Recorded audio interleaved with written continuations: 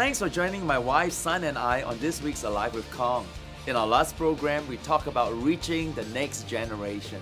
We learned why it's so crucial for us as believers to invest into the lives and spiritual destinies of our young people today. The youth of our day represents our collective future. What a privilege it is for us to have the chance to impart a legacy of empowerment and inspiration into their lives that will affect the generations to come. Before we get into the Word and explore what it means to effectively reach young people for Christ, let's take a look at this song performance by the youth of City Harvest Church.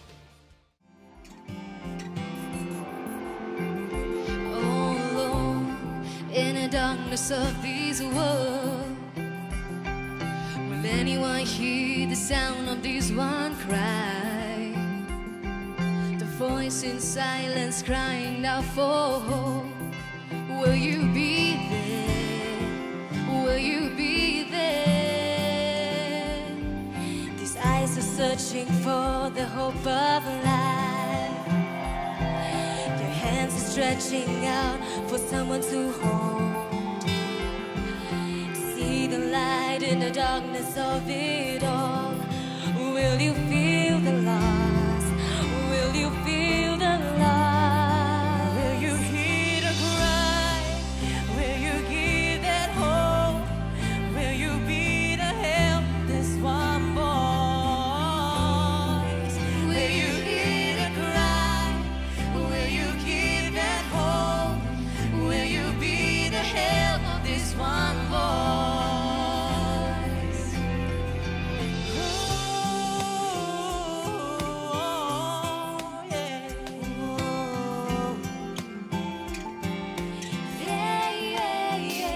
Fill my soul with a dream of hope for life. You give me strength, your hands caress my cry. And though I'll never walk this road alone, you will be there. You will be there. Will you hear the cry? Will you give that hope? Will you be the help of this one voice? Will you hear the cry? Will you give that hope? Will you be the help of this one voice? God has heard of this one voice. Give the breath of just one life. See the rainbow across the sky, bringing back sunshine. For the hope of one voice, will you be there for me? Will you be there for me? Will you hear the cry? Will you give that hope? Will you be the help of this one voice? Will you hear the cry? Will you give that hope? Will you be the help of this one voice? The hope of one voice, the hope of one life, for comfort and warmth, to heaven to hold. Because you believe, change my world. You gave me hope, you gave me life. We don't want your tradition. Why would I need God? Seems like a lot of rules. I just don't have time. With our culture changing at a fast pace, how can the gospel fit into these lives? Kong believes we must reach the next generation now.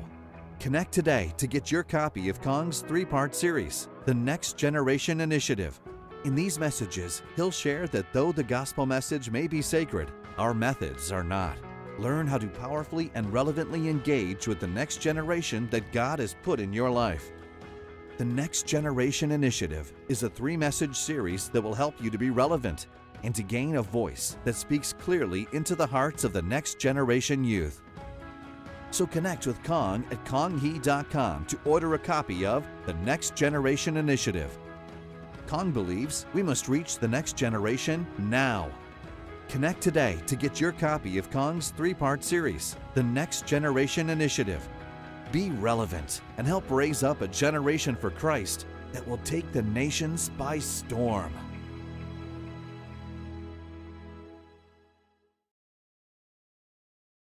"50 years ago, the greatest revival ever in Asia was birthed by a 25-year-old young man by the name of Yonggi Cho. I too started City Harvest at the age of 25, and it was also a revival among the young people. But if we don't keep on reaching out to the youth, any revival will be over in one generation. Any revival in any nation. Our God is a transgenerational God. The fact that He's the God of Abraham, Isaac, and Jacob tells me one thing. He wants His revival to pass on from generation to generation to generation. Oh, come on, you believe that? Give the Lord a big hand. Hallelujah.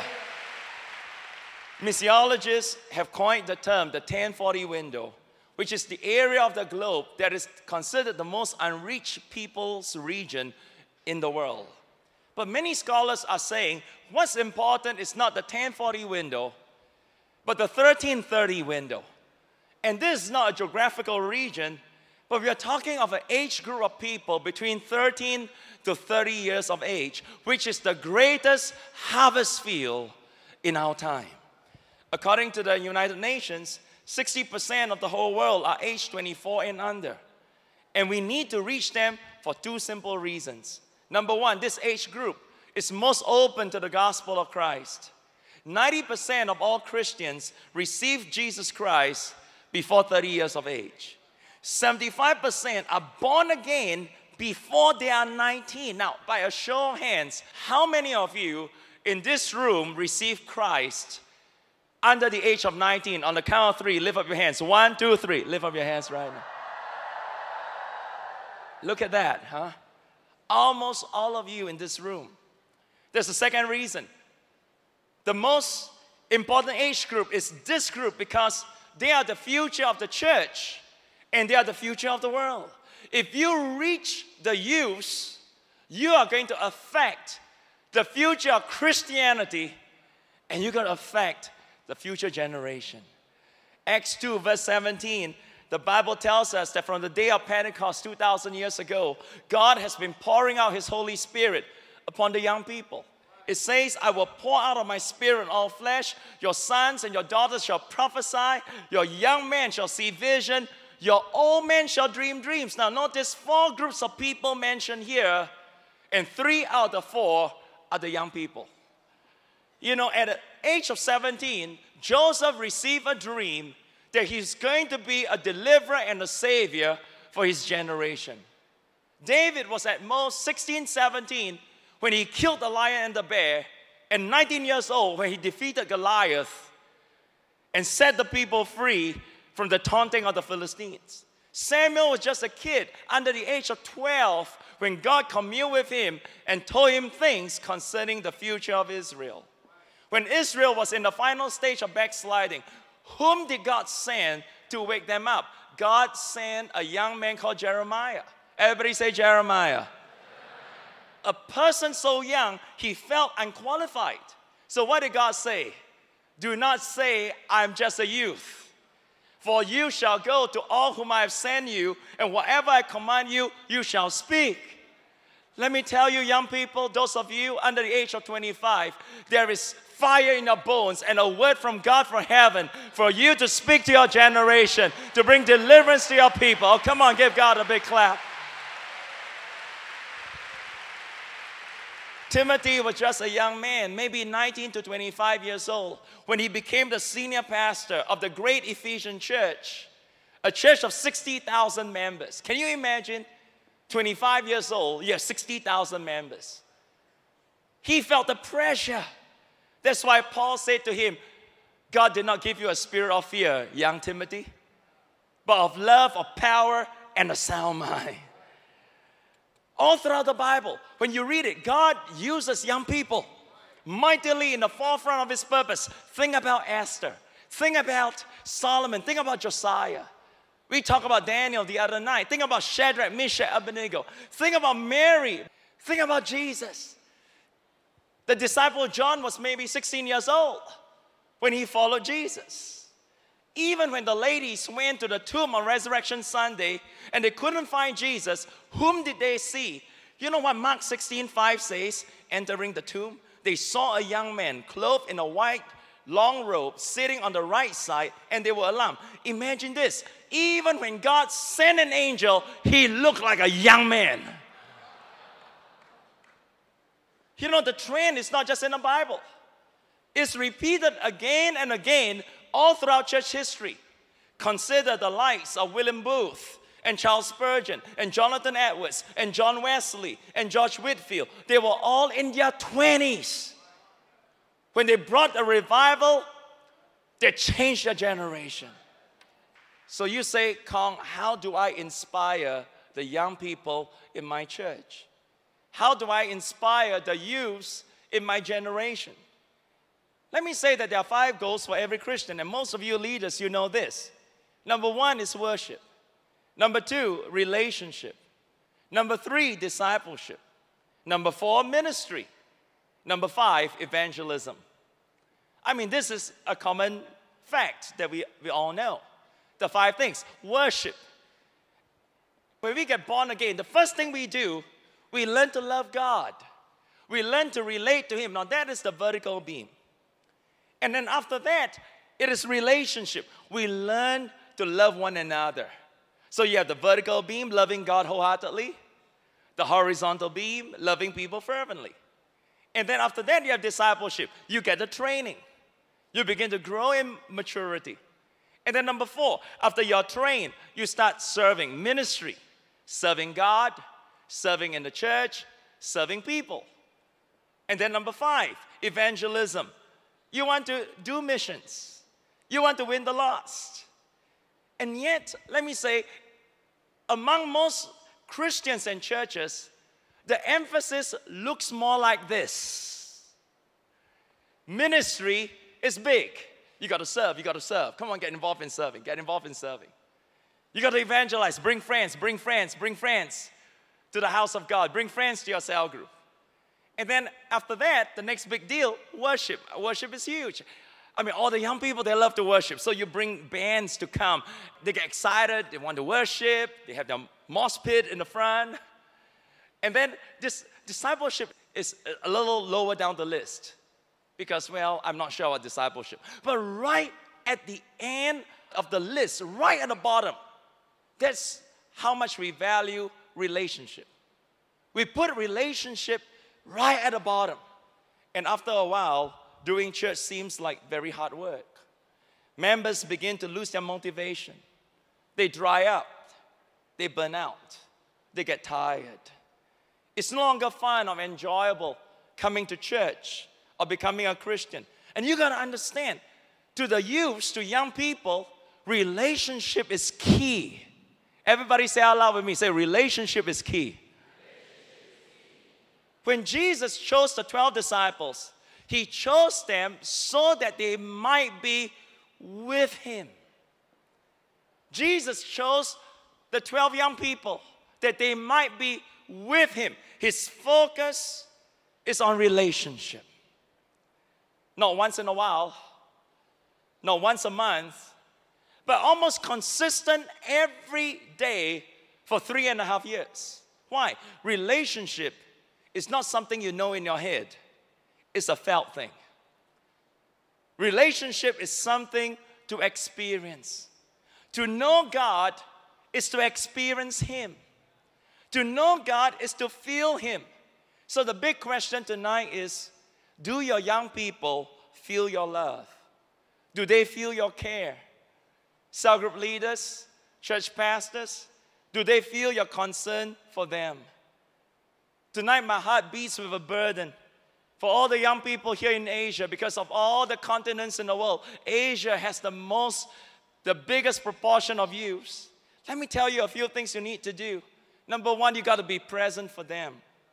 Especially when they go through difficult times, they go through periods of transition. Psalms 23, how do you know you have a good shepherd, because when you walk through the valley of the shadow of death, you are with me. Your shepherd is with me.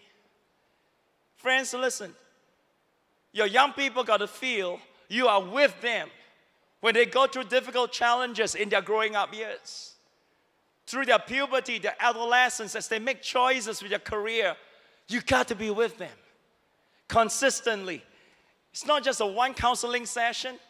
It's not just a one visitation. And that leads me to point number 2. You got to be consistent. If you want to have a strong youth ministry, you got to be consistent. And God is always consistent with us. How many of you know we may be faithless? Talk to me now, but God is always faithful. It takes time, many years, to build lifelong relationship. A while ago, I have a pastor that gave me a call. He was a missionary sent out to the foreign field. So his little boy, a Singaporean family, they've been living in the missions field for, I don't know, 10, 15 years. This boy has grown up. Now, every Singaporean, when they hit the age of 18, they got to come back to Singapore to serve the army, what we call the national service. The boy that's become a young man came back. He could not relate to the Singapore Armed Forces. He didn't grow up here. He didn't have a sense of patriotism towards the country. Didn't feel like, why should I take up arms and defend my nation? I'm not even sure if this is my nation. I didn't grow up here. He was struggling. Daddy was a pastor, a missionary. He was questioning about church, about God, about the ministry, about life. Dad gave a call. He said, you know what, my son is in Singapore. My wife and I were in the mission field. He's there by himself in the barracks on weekends. Sometimes he goes to church, sometimes he doesn't, and sometimes he visits with you. Can you do something? Can you pray for him? I have a heart for all the PKs, preachers' kids. In City Harvest Church, we probably have the most PKs of any church in Singapore. So I look out for him. And I tell you, every other Saturday night, for 1.5 years, every other Saturday night, I would date him out. After everything's over, I finished the services, I met the people, I met my staff. About 10:30 to 11 o'clock, we'll go to Starbucks somewhere along Orchard Road. And then I'll sit down and talk to him for an hour. And man, when I first met him, he was bitter. Bitter with church, bitter with his father, bitter with life. Why should I serve the army? He was in depression. He was having suicidal thoughts. I just sat there, bought him coffee, and just listened to him pour out his grievances. I didn't say very much. I just let him talk and talk and talk. And I really don't even know what to say to him. I mean, he grew up in a Christian family. I just decided when he's going through his valley, I'm going to be there with him. Every other night for 18 months. I did that. And after a while, he began to open up. He said, Pastor Kong, can you pray for me? You know, I'm confused, but I really believe that God loves me. What should I do in my future? And we started talking. We started sharing. He started serving in church. Let me tell you where he is today. He's in Wheaton College in the United States. Wheaton is the Harvard of the Christian schools. He's studying. He's getting ready. I called him the other day. I said, what are you going to do? He said, I think when I finish, I want to be a missionary and go to the mission field and join my dad and serve the Lord. Oh, come on, somebody, give God a big clap. Hallelujah. When you are consistent, you'll begin to know your sheep. And friends, you should know your sheep, even if nobody tells you what's wrong with them. So very often we don't know what's happening with our members, especially the young people.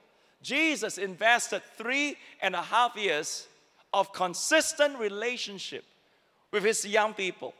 And the result was that they were willing to lay down their lives and begin to live for the cause of the kingdom. Number 3, you got to be patient. If you want to inspire your young people, you got to be very patient. James 1:19 says, be swift to hear, slow to speak, and slow to get irritated. I tell you, young people drive you up the walls. You know, they will irritate you. One moment they're on fire for God, next moment they want to backslide. One moment they like this girl, the moment they like somebody else. One moment they want to be a doctor, the next moment they want to be a fireman, the next moment they want to go to the moon. Very often we simply just want to rattle off advices, especially when it comes to the youth.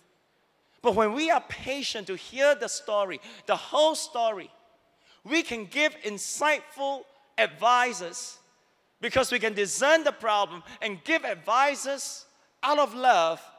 And I tell you, one insightful advice out of love is better than a ton of scriptures that you can quote. Oh, come on, somebody give God a big hand. Hallelujah. Amen. Number 4, will you be accepting? Jesus never controls. Jesus never lectures all the time. Advise all that you want, but give them the chance to make a choice and respect the choice that they make, even when you know it's a wrong choice. Let them learn the consequences of their decision making. Let them fall every once in a while. I make a promise to all the young people in the church. I say, I want you to go after your dream. I want you to go after the desires that God has put in your heart. Be as creative, expressive. Do whatever you want. If you're led by God. After you have prayed, after you have sought counsel, you make a decision, go for it. But when you fail and when you fall, Pastor will be there to lift you up and help you to go again and to rise up again and do greater things again. Hallelujah.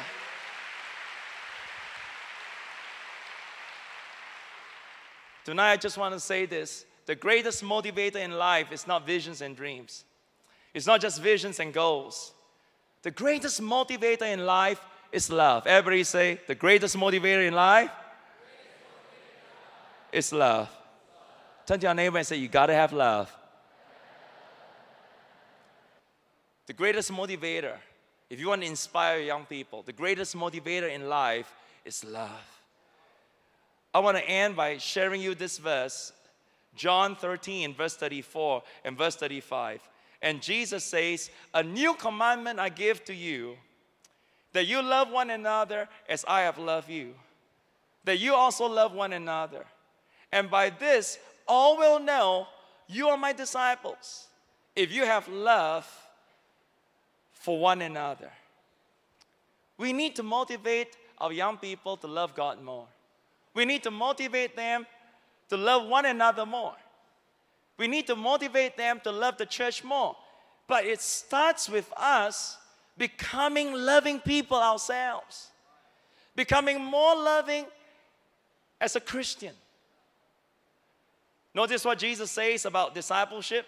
If you are my disciples, the main characteristic of discipleship is a heart of love. And that's what Christianity is all about. Yes, I have tremendous visions and dreams for my life, for my ministry.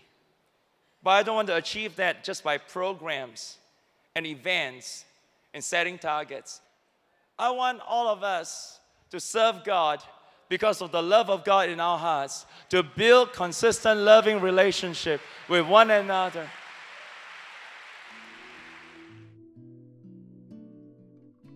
Throughout the Bible and in the history of Christianity, there have been many examples of youth who have done amazing things for Christ. Maybe they built great churches for God, started mighty revivals, or brought about a positive change in their societies. But their breakthroughs began at a common point, when they each chose to step beyond the limitations of age to embrace the call of God for their young lives. If you could read the individual autobiographies, I'm sure you'll find that earlier on in their stories, before their great and mighty exploits for God began, they first received instruction and wisdom from one or more mentors that affected how they lived their lives. I believe we all have the opportunity and the responsibility to make a difference in the next generation. Maybe there's a young relative or an intern at your workplace that looks up to you. Take the chance to guide, mentor, and empower him or her today. Who knows? You could be investing into the life of the next Dr. Billy Graham or Dr. David Yonggi Cho. Let me pray for you right now. Dear Lord Jesus, touch my friend watching this broadcast right now. Holy Spirit, come mightily in your power and fire. You are the same yesterday, today, and forever. Use us the way you have used all the young heroes of faith in the Bible. We are open and ready for a move of God. Come and mold us and give us your vision and dream. Use us to change our world for Christ and His kingdom. In Jesus' name I pray. Amen. We don't want your tradition. Why would I need God? Seems like a lot of rules. I just don't have time. With our culture changing at a fast pace, how can the gospel fit into these lives? Kong believes we must reach the next generation now. Connect today to get your copy of Kong's 3-part series, The Next Generation Initiative. In these messages, he'll share that though the gospel message may be sacred, our methods are not. Learn how to powerfully and relevantly engage with the next generation that God has put in your life. The Next Generation Initiative is a 3-message series that will help you to be relevant and to gain a voice that speaks clearly into the hearts of the next generation youth. So connect with Kong at konghee.com to order a copy of The Next Generation Initiative. Kong believes we must reach the next generation now. Connect today to get your copy of Kong's 3-part series, The Next Generation Initiative. Be relevant and help raise up a generation for Christ that will take the nations by storm.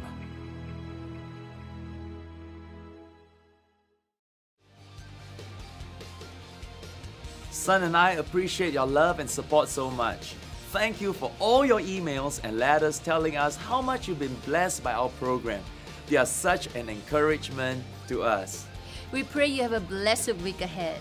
Bye. This is the fire of